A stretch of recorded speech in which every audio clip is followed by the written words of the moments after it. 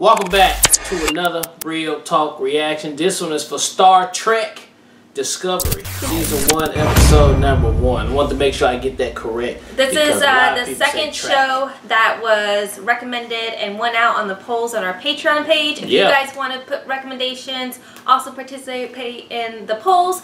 It's just a $1 tier, so check that out. Also, full and early access versions are available on Patreon as well. But without further ado, let's check out episode 1. The new Star Trek. You've served under me for 7 years.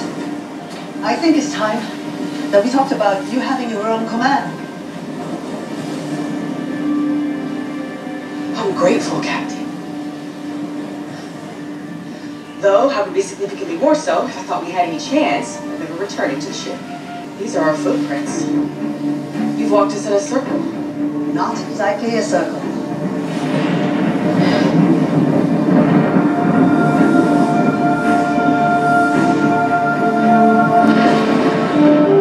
Oh, is it a message? I meant they made a trail message.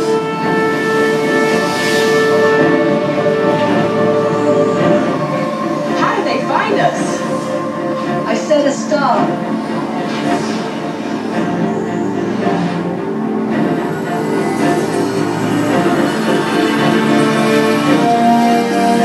Technology now, that beam up look tight. See? Yeah. Starfleet. That was smart. Like noodles. I'll be back in 19. A flyby. It seems a waste of the ship's resources. What will be gained? You do understand that being afraid of everything means you learn nothing. There's no opportunity to Alright, so she a little high-headed, like Kirk. You know, she a little adventurous. Daredevilish. Captain, that's variables to a minimum. I wouldn't want to put my colleague at risk. And you, Mr. Saru, are you equally happy not to be put at risk? Oh, on any occasion, Captain. You realize, once you reach that scattering field, you could be cut off from all communication. We've come all this way, Captain. It would be irresponsible to leave whatever that is unknown. Damn. Oh, I didn't know she was gonna like fly. I thought it was gonna be like a thruster thingy. Yeah, I'm breathing like that too.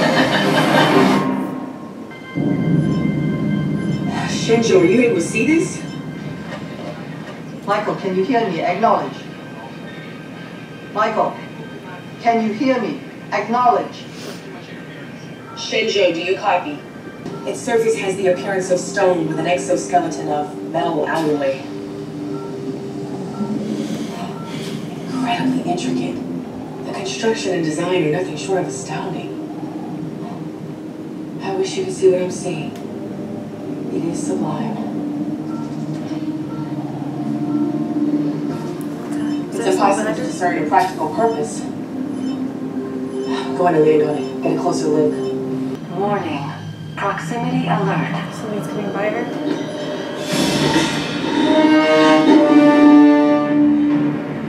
Fuck.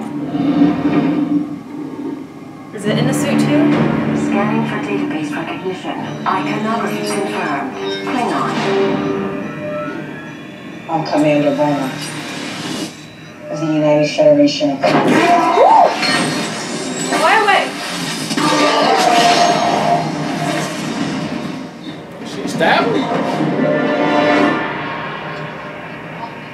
Still no sign of Commander Burnham.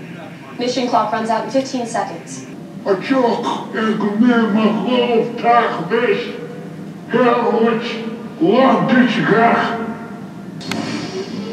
that the guy that she just stabbed? Is that who this person is? Could be.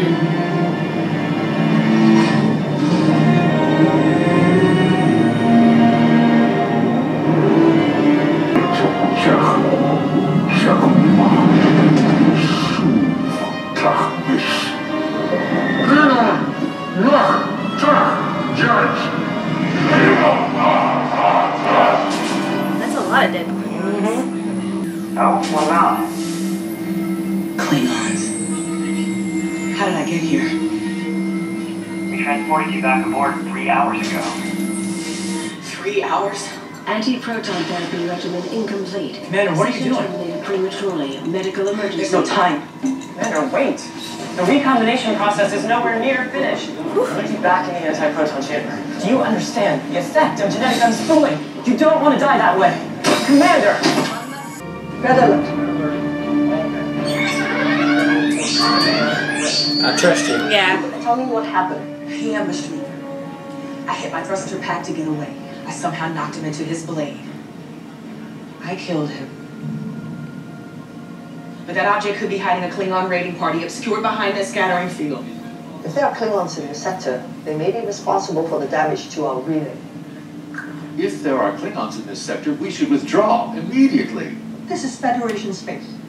Retreat is not an option. Oh, there's a lot, babe. Oh no, it's just one big one. One big ass ship. Unidentified Klingon vessel. The Federation starship Shenzhou, please respond. Is there any chance they can't hear us? You're transmitting on every subspace channel there is. Your orders, Commander. Any response? None. Commander, there is something I'd like to show you. They contain Klingon biological material in various states of decay. Remote dating is wildly divergent. Some bones date back thousands of years, others only hours old. Their entire ship is covered with coffins. Commander, That's the crazy. captain Yeah. listens to you. Tell her we must withdraw. Captain, to the bridge. Shit. Is fire on them? Status. Massive photonic activity on the Klingon object, Captain. Output is over 1 billion lumens per Oh, square it's that light, the beacon. The Wait, that's my beacon. filters online. Rerouting power. So now all the other Klingons should come to the light. It's a signal pulse. Is there a message? This may be the message. Captain, what if they're calling for the same thing we are? Back up. Long-range sensors to the maximum, Samu. More Klingons are on the way. I want as much notice as possible. Permission to leave the bridge, Captain. Are you kidding? It's relevant. I'm most certain you did not call me for emotional solace. We're facing off. No fire has been exchanged. But they didn't turn on that beacon until Starfleet was on its way to our position. I think there's summoning more of their kind. An odd proposition, given that their empires lived in disarray for generations. Captain, we have to give the Klingons a Vulcan hello. If their intention is to attack, That's the name of all this of our episode. fists will be Vulcan hello. Yeah. It would be logical for you to take into account my success rate during our 7 years together and execute my plan without further challenge before we're dragged into war. Starfleet doesn't fire first. We have to. In my ready room. Now, Alright, you getting a little bit too turned up now. Yes, Captain. Forgetting about the goddamn chain of command, you got a professionalism. Come on, bring your ass over here. We'll talk to you. computer privacy. For real. She campaigning for this gunfight right here. I may not be myself. Yeah, you need to calm down. We ain't firing on the damn Klingons, baby. Easy, Michael. She's right though, I bet you. You know she's right. She just hit her with the Vulcan. I'm sorry. She just hit her with the Vulcans. Don't sleep. You're relieved, Mr. Saru. Where's the captain? I provided her with Klingon intel from a personal source on Vulcan. She's passing it to the Admiral. She's just as hot-headed as she was on The Walking Dead, what you are baby. doing betrays the wishes of our captain. Target phasers. Take your station, Commander. This is mutiny. Move, Saru.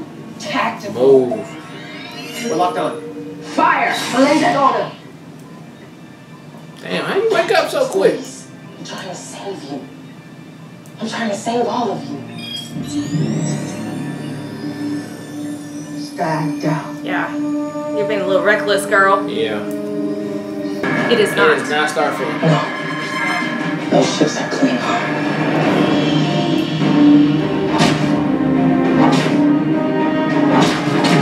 Motherfuckers come through, man. Well, this just got Yeah. quite serious. Looking like Captain America versus Thanos, man, by himself real quick. Okay, that was episode 1 of Star Trek Discovery, and man, Michael is a little hot-headed, a little stubborn. But she's right. I want to know, right. I'm like super intrigued, honestly, about her Sometimes you will be backstory. wrong, Like, where is she actually from? How did she get with the Vulcans? Because I don't think she is Vulcan, because she's very emotional. She's definitely human. No, it looks like she was training, you know, during the Starfleet training thing or whatever. No, but I think they like took her in after her parents were killed by the Klingons. And then like, brought her to the Federation? All those people in there were Vulcans. Like, she was the only human. And we see that flashback of her as a little kid. I didn't notice everybody was a Vulcan. So... Alright, well, that's probably why she got a super tie-in to it. But I'm sure all that's going to be explained because they already showed you right there. They're going to do flashbacks. Yes. So we got flashbacks popping off. Alright, so we going straight into it with the Klingon. That was some... I used to watch Star Trek off and on, different ones, you know, Voyager and all. I think all of them pretty much had like a Klingon up in there. So that name is familiar. I like the prophecy aspect of it too. I thought that was a cool added on. I like the whole like beacon, and then everybody's gonna come in and they're gonna know it's wartime. So I like that aspect of it. I definitely need to see how they're gonna get out of it. I think the captain's gonna die, and she's gonna have to step into like just like all the other ones. Yeah. Now you the new captain now. Because like I really like the other guy, the guy that's like my only purpose was to sense when death was coming. That was the only purpose we were made. I really like his character too. Yeah. But the fact that he did sense death coming makes it feel like they're gonna get shot on and they're gonna barely escape, but the captain's gonna die. You know, kind of thing. Yeah. Like she's probably gonna have a whole new crew. That's probably what's gonna go down. Because she should be the captain of this show. Is what they're trying to show us right now. But I mean, I guess just like when Captain Kirk came through, he wasn't the captain at first until the captain died, and then he had to step up and become. So maybe this is going the same path on there. I like how they explain, you know, about the Klingon from before, that it was been 100 years since they've been wiped out or not talking to each other. Now they talking to each other. So all that cool. They was trying to bring you back into the fold, and maybe this is just one of those things that this is not going to be the whole season of Klingon. They're going to probably do this a couple episodes and then move on, especially after this battle we about to have, because like you said, I think you're right. I think the captain about to die in this battle. Yeah, and the Starfleet people aren't going to get there in time. They're going to have to like it's going to be cleaning up the mess afterwards. Yeah. Yeah. So a lot of these people that we see now, we're probably not going to have on the squad moving forward. So I don't know. Probably have a whole new team. I feel like I think the number 3 guy is probably going to go off with Michael, and they're still going to be a squad because I really liked his character. I'd be disappointed if he didn't come through. I like their like banter and like the way that they engage and interact, but they didn't spend a lot of time showing us anybody else's character. So if that's what they're going to do, and ultimately she's going to get our own crew, own ship after this, I could see that taking place. But we'll have to wait and see how it plays out. Yeah. I mean, so far they left us with a cliffhanger to definitely come on back to see it. But yeah, so I'm liking the cast already, but we pretty sure it's gonna evolve into something else. So interesting. So good pick, guys. All right, well look, thank you guys again for watching another Real Talk reaction for Star Trek Discovery, season 1, episode number 1. And until next time, people, peace. John vibe in the air, let's go! I got the VIP locked down, cause I'm the hardest dude in the club right now. She got the VIP locked down, cause she the baddest chick in the club right now. I got the VIP locked down, cause I'm the baddest chick in the club right now. He got the VIP locked down, cause he the hottest dude in the club right now. Look, I'm on the guest list, walking past these